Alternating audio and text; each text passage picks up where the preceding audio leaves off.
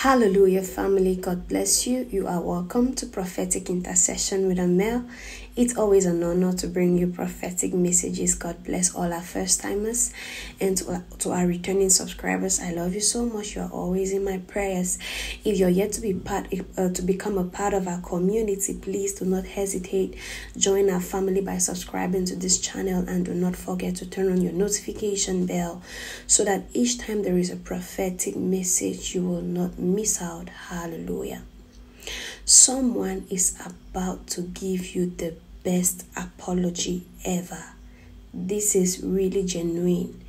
They are about to apologize from the depth of their heart, not because they are trying to save a situation, but because they mean it. How do you know that someone means what they say? It's when they go back on their steps. It's when they try to make things right.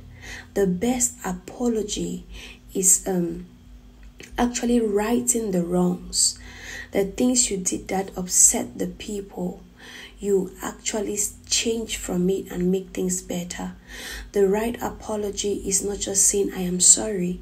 You say I am sorry, I'm not going to do this again. How do I fix this? That is how you know someone who is genuinely sorry.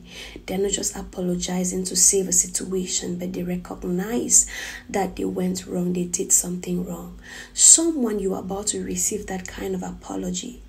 This person is about to apologize to you from the depth of their heart, and they are going to do everything in their part to fix it.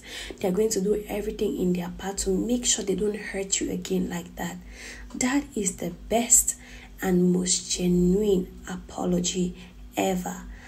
I pray that God gives you grace to forgive, to let go, and to give this person another opportunity again, because it is coming from their heart. So how do you know that? How do you know the person I'm talking about? They will tell you, I am sorry. I did wrong. I'm never going to do it again. How can I fix it? How can I make things right?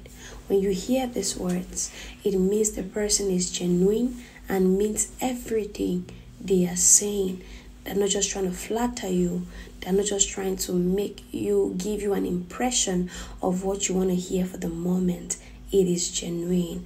And if you decide to open up again to this person and give them an opportunity to right their wrongs, it might just be the best ever relationship again. Hallelujah. Did you receive this word with gladness? May the Lord bless you, keep you, cause his face to shine upon you. May he be gracious to you and give you peace. The shalom of the Lord, nothing missing, nothing broken, in the mighty name of Jesus.